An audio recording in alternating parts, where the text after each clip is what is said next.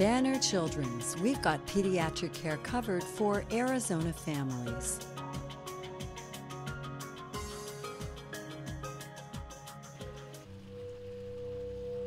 We were out in the afternoon with her friend and a grandson and I, and just swimming, and they were doing, just playing around, and it got time to come out, and Emily was wanting to jump in and one more time, and so she did, and I watched her jump in and go underwater, and I figured, okay, she'll come up and come out, and so I was tending to my grandson, and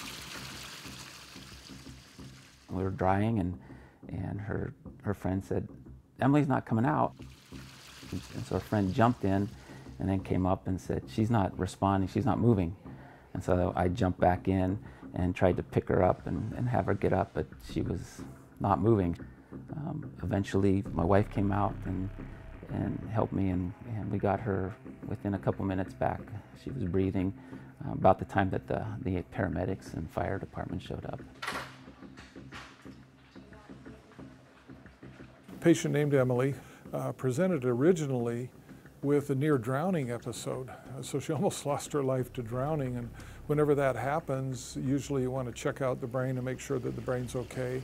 And one of the things that was done was imaging studies of the brain. It was just really scary. We didn't know what was going on, and our daughter was in nursing school at the time. She said, "I really think she's having problems with seizures. I think it's a seizure." Her body wasn't shaking and things. She just stiffened up on the left side.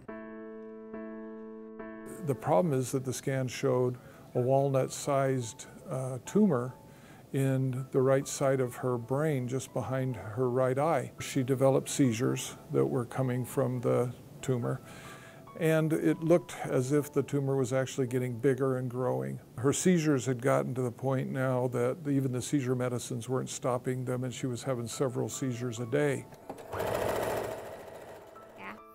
Actually, she's fine until she's not. Just all of a sudden she's not, and you don't know. Up there you fold it like that.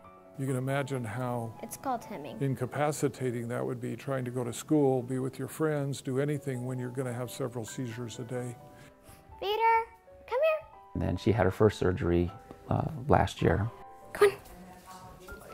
She had her second surgery in the beginning of August, where Dr. Moss was able to take about 90% of it out.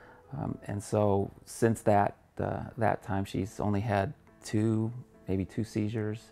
When something like that all comes together, all the technology comes together, and you see a child's life basically changed, and seizure frequency dropped down to almost nothing, and their life change, it's a real high. It makes you realize that your whole life to this point has been worthwhile. And so whenever I walk into a hospital, it's just uncomfortable, but I don't have that feeling anymore. And so we love Cardin's.